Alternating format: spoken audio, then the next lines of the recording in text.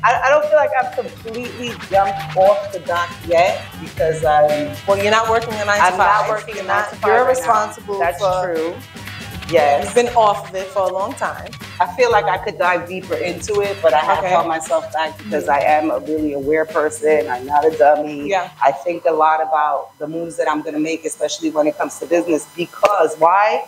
I have a whole family that depends on me and relies on me. So I can't, if I make a bad decision, that's going to affect the whole family. Yes, that's so I have to be really careful with the decisions that I make, especially when they're on business, because you go and you invest too much in something and it doesn't work out, you know, you might not recover from that. You might not recover from that. So it has been a slow process for me, but I will say those 10 years of working, full time and doing the cakes and stuff, they were really tough. So I'm glad that I got to this point where I'm able to now kind of relax a little more, invest more time in the things that I'm interested in doing, like this podcast and other things that we do, you know. And so it's been great spending more time with the family. That's also great.